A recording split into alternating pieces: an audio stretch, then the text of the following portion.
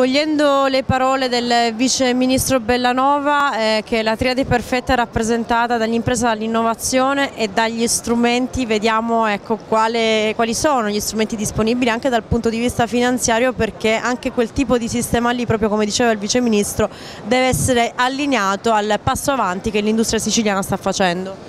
Sì, l'industria siciliana e le imprese siciliane devono organizzarsi e strutturarsi, e in questo certamente i distretti industriali, così come anche le reti di imprese e le diverse forme organizzative svolgono un ruolo fondamentale.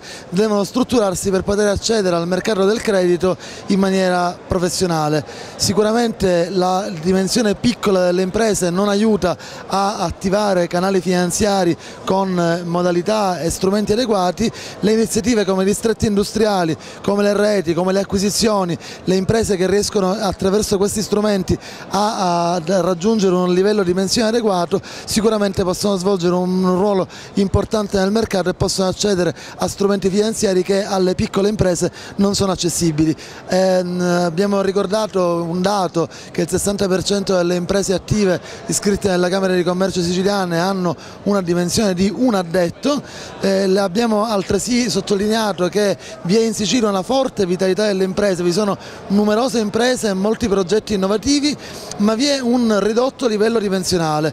Le aggregazioni, i distretti industriali, le reti, le fusioni consentono di raggiungere un livello dimensionale tale da poter attivare canali finanziari certamente più favorevoli e non accessibili alle imprese. Irfis si è già mossa in questo settore, noi abbiamo finanziato e sottoscritto i mini bond emessi da imprese siciliane. Noi svolgiamo anche attività di consulenza per proporre e promuovere le forme aggregative tra imprese. Abbiamo degli strumenti di finanza strutturata che possono essere rivolti alle imprese che raggiungono livelli organizzativi e dimensionali più significativi. Quindi vogliamo aiutare le imprese ad aggregarsi e vogliamo aiutare le imprese aggregate ad attivare canali finanziari maggiormente favorevoli.